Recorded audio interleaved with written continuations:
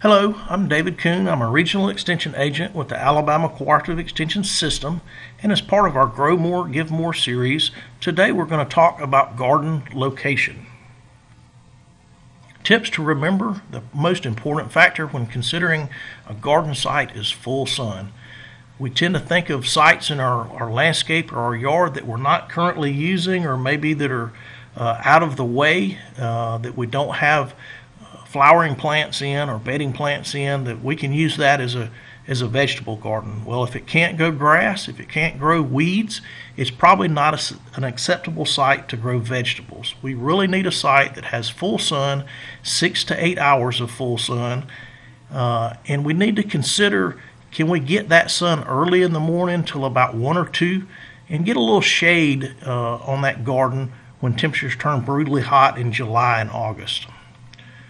The next most important tip to remember is a water source. Nobody likes carrying water out to a garden to water those plants, so easy access to a water source where we're not constantly dragging hoses makes that much more successful site instead of trying to hand irrigate.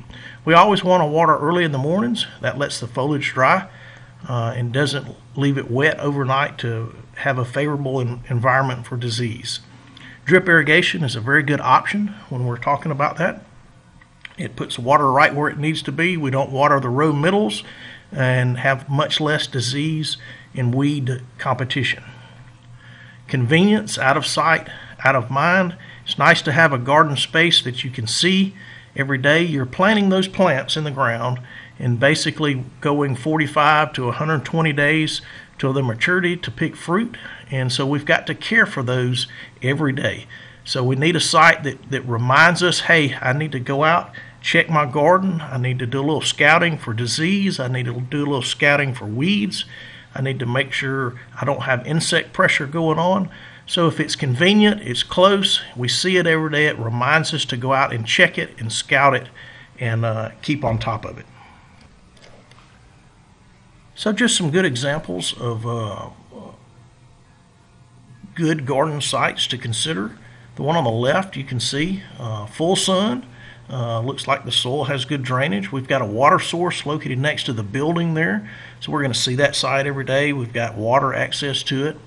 The site on the right, again, open, full sun. It's going to have full sun all day through most of the garden. We've got some raised beds that we're using to grow our vegetables in.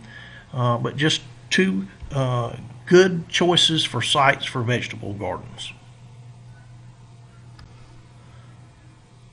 Just another couple of pictures. The one on the left is the same garden that you saw with the raised beds earlier, but on this side it gets much more shade.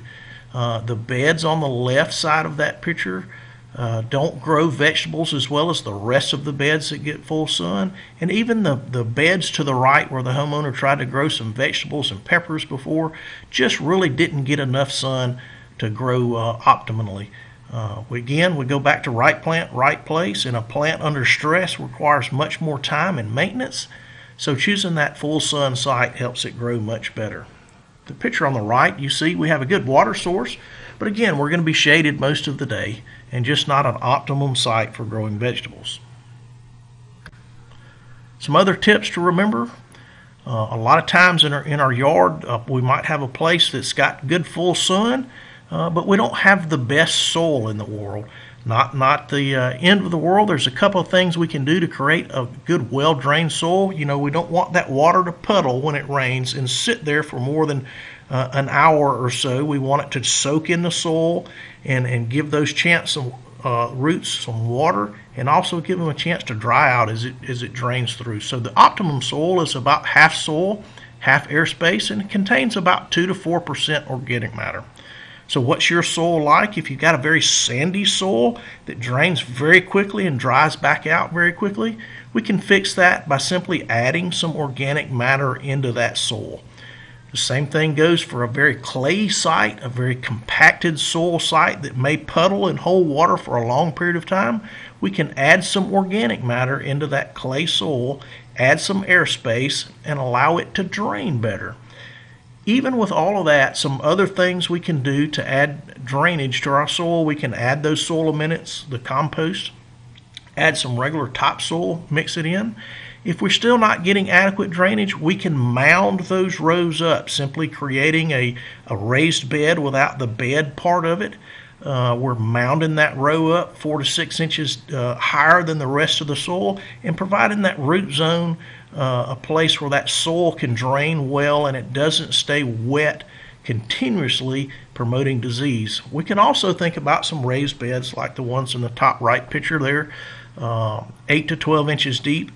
Are adequate and help us grow those vegetables in those sites that might not be most optimum but get full sun and we have water.